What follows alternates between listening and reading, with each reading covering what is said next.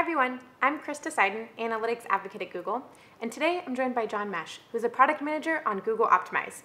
In today's quick tip, John is going to show us a walkthrough of the Optimize editor and how you can use it to build out your variations for the experiments you want to run. With that, I'll go ahead and turn it over to John. Great, thanks Krista. So the Optimized visual editor is one of the most powerful things about Google Optimize. So let's go ahead and do a quick tour and I'll show you how to make a few simple changes. So on the details page here, I've created a variant already, and I'm just going to go ahead and click on that row.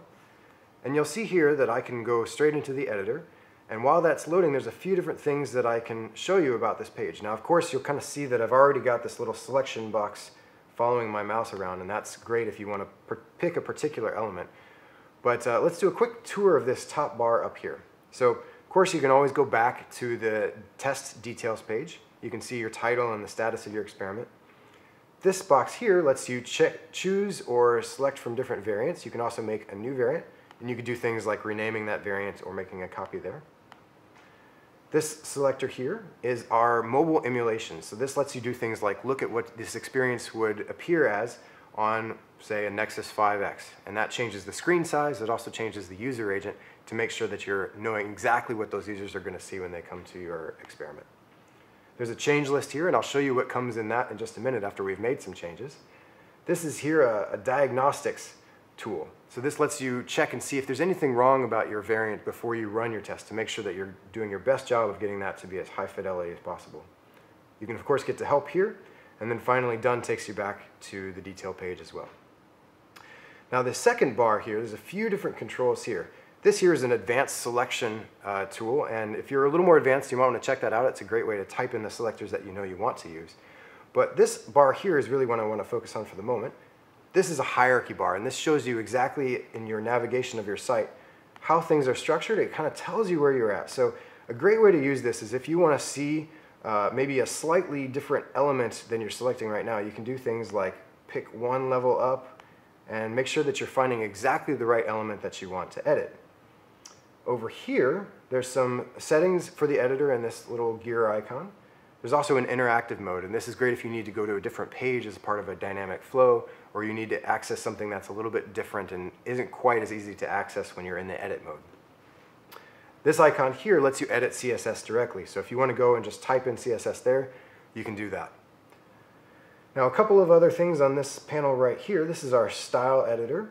And there's a lot of different properties in here. This is things like text size and background colors, borders, etc. That's also where you can change things like an image HTML reference if you need to swap out an image or something like that. But let's go ahead and make a couple of changes to some elements here. So the first thing I'm going to do is change this text. So I've selected that, and I'm actually going to right-click on that, and that gives me access to a few of those changes. So let's edit this text here. I'll just say slow down a bit. And that's pretty easy. The next thing I'm going to try here is, it feels like maybe there's a little too much space here. So I can do things like I can resize that if I want, or maybe I just decide to get rid of it altogether. I can just remove that element, no problem.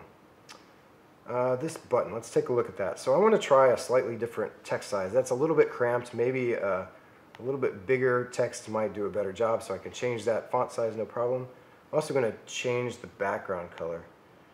And my designer is not going to like this too much, but I think we're going to go for a bright pink here.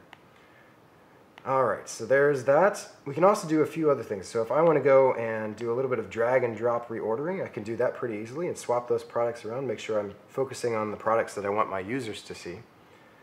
And then finally, there's some more advanced functionality here as well. So if I click on a particular element and right-click, you can also see that I can do things like editing raw HTML.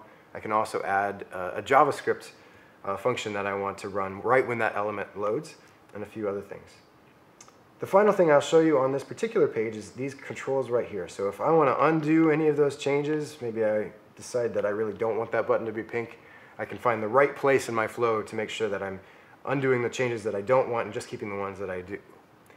The last thing that I'll show you on this page is the change list. So you can see here, these are all the different changes that I've just created. And I could do things like delete those changes if I don't want a particular one, or I can go back and edit one of those changes. So we'll do that, hit done there. We'll save that variant, head back on over to the detail page, and we'll show you in a separate video how to finish setting up the rest of this experiment. Thanks. Thanks, John.